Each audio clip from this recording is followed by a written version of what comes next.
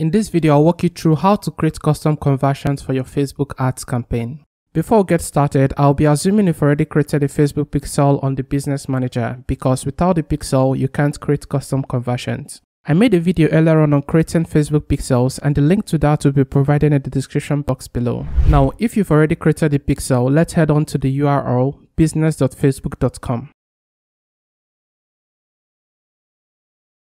And from here, you want to click on All Tools. Under Advertise, select Events Manager, which will open up a new tab, bringing us to this page. I'll always remind to change the location from the Business Manager to that of the ad account before starting out making changes. So once this loads up, let's hover over this section, select Custom Conversions, and we just need to click on Create Custom Conversions, which will automatically prompt this pop-up. Now let's pick a name for this. Personally, I always go with Conversions. On the other hand, get specific with my naming, say Leads for Product ABC. Next, we have descriptions, which is optional. I never really found myself using this, so I'll just leave this blank. Next, you want to select a data source, which will be the pixel you must have created earlier. For the conversion event, let's leave this set to all URL traffic.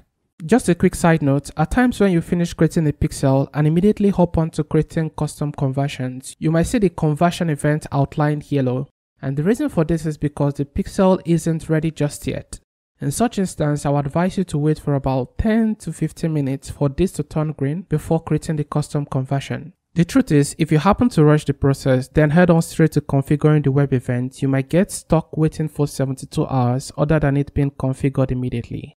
So with that said, if this appears yellow or orange, just wait it out for a couple of minutes, refresh this to see if this turns green, after which you can carry on creating the custom conversion.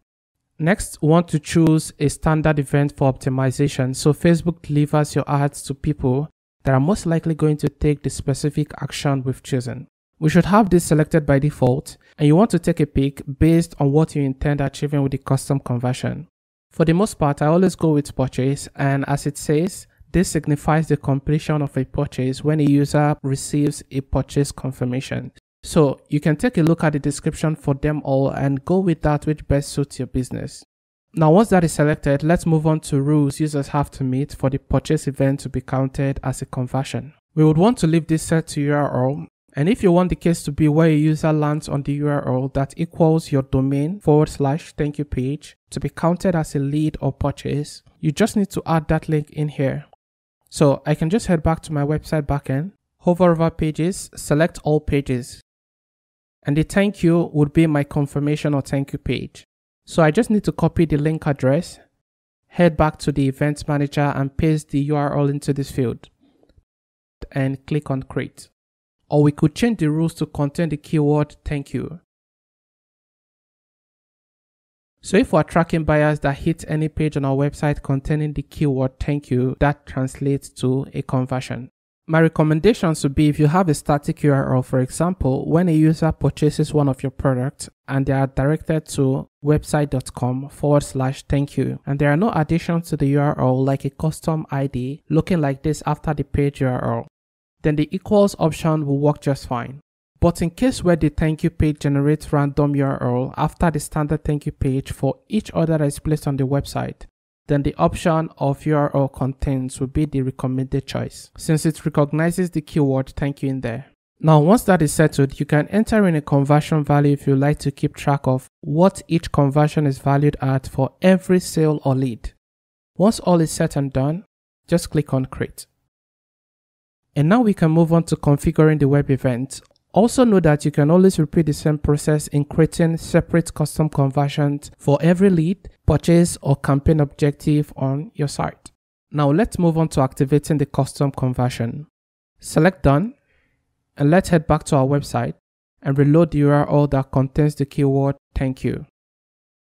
And once that loads up, head back to the events manager and let's reload this page.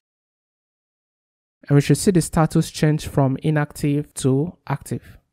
If you wanted to make changes to the custom conversion, you just need to click on it, select the manage button, and in here we have the option to rename, delete, change, or add a description. Once satisfied with all that's in here, we can now move on to configuring the web event. If you'd like to learn how to configure web events for your custom conversions, link to that will be provided in the description box below as well as on screen. You can show some support by giving this video a like if you found it helpful, just so it's spread out to more persons looking out for the same solution. Thank you so much for watching, and I would see you in the video to configure web events.